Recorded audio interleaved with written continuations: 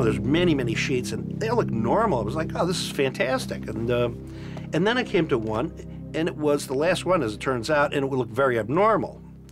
And this particular PET scan had no orbital cortex activity. It had no temporal lobe activity. This whole sort of limbic system was not functioning.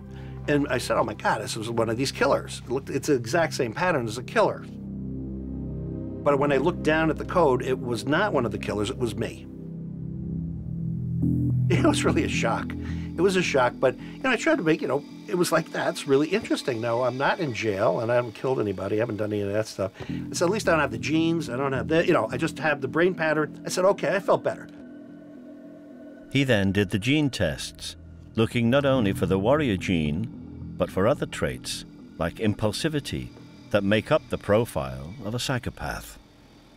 Back came the results. And again, everybody had a mix of things in our family. It looked like an average sort of mix of these different genes that have to do with aggression and all sorts of behaviors. Except now, again, there was this one that showed all of these high-risk genes, and it was mine. It was like, what are the odds of getting these? To throw the dice 20 times and come up 6-6, 6-6, 6-6. It's millions to one. Now Jim started asking himself some unsettling questions. This, really became probably more serious in my mind because, it's like, who am I, really? I mean, people with far less dangerous genetics become killers and are psychopaths than what I had. I had, like, almost all of them. He lives right up... But the reaction from his family was to unsettle him even further. I knew there was always something off. It makes more sense now that it's clear that he does have the brain and genetics of a psychopath. It all falls into place, as it were. He's got a hot head.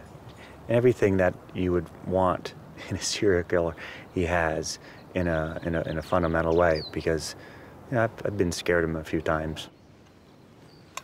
The whole deal. Thanks, man. It was surprising, but it wasn't surprising, because he really is, in a way, two different people. Even though he's been always very funny and gregarious and everything else, he's always had a standoffish part to him. And that's always been there. That's always been there. Who isn't here? So we'll drink to Shannon, who's not here. Having heard what his family thought, Jim felt forced to be honest with himself. Those are full pork things. I have characteristics or traits, some of which are, that are psychopath, yeah. I could blow off an aunt's funeral if I thought there was a party that day. I would just take off. And that's not right. The thing is, I know that now, but I still don't care. And so I know something's wrong, but I still don't care. And, so I don't know how else to put that. It's just, you're in a position where, oh, that's not right, and I don't give a shit.